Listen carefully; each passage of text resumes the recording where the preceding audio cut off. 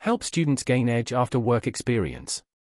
After becoming a casualty of lockdown, work experience is well and truly back, yet new research shows students are struggling to make the most of the opportunities in front of them. We look at the evidence and what needs to be done.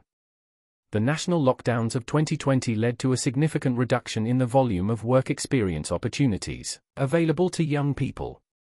While the Institute of Student Employers reported employers had cut opportunities by 40%, our early careers survey showed just 17% of students had undertaken work experience in 2020-21.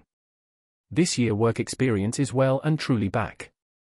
The majority, 75%, of respondents to our annual survey of around 5,000 students had undertaken some form of work experience in the last year. There's no denying that the sector recognizes the value of work experience in helping the employability of young people. So on the surface a return to work experience seems like a good news story. But there's another factor at play. Recognition. What's interesting about this year's findings is that a significant proportion of respondents didn't seem to recognize the value of what they had been doing. We found the majority of students were struggling to find jobs, and the main reason they gave was that it was due to not having the right work experience. However, 80% of those people had actually done some form of work experience in the last 12 months. Perhaps they didn't recognize what they had been doing as the kind of work experience employers would want. Perhaps they felt their experience was simply not industry relevant, so therefore useless. What's clear is that we need to help students better understand the different types of work experience, the benefits and the importance of transferable skills. When is work experience most valuable? Work experience isn't just about undertaking a formal and suitable named internship or placement. All types of work develop skills, attitudes, and attributes that employers value. A part-time job, volunteering, supporting a community project, a side hustle selling things you've made or don't want, all of these things are valuable.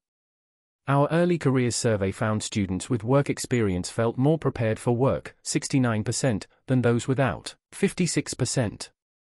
Most respondents to the survey agreed that their work experience developed skills, improved career prospects and confirmed career choices. There are some factors that influence value, however.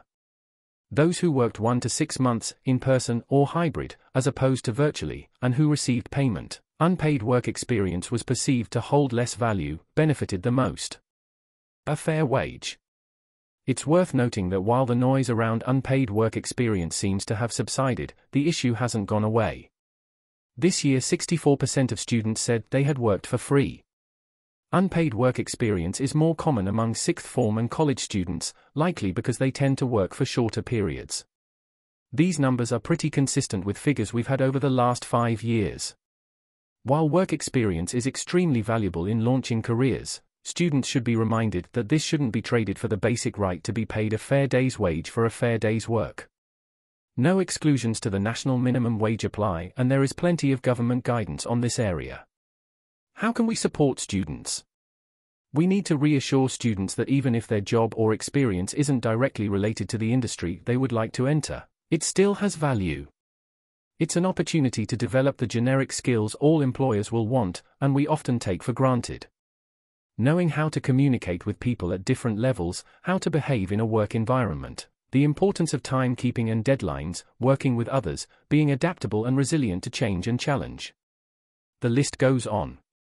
Students may even find it opens their eyes to roles or sectors they hadn't even considered. Careers advisors can help students make the most of the experiences they have, which includes recognizing what they've done and translating it into something they can use in job applications and interviews. As a minimum, we are encouraging students to keep a log of what they're doing during their experience so they don't forget. Listing what they feel they've achieved at the end can also help, in the context of their best skills and attributes. Casting a positive lens on challenges can also help students identify where they've grown and how they problem solve. In a competitive labor market, work experience can be the ticket to gain that all-important edge. It's up to all of us in the sector to help students make the most of the opportunities in front of them.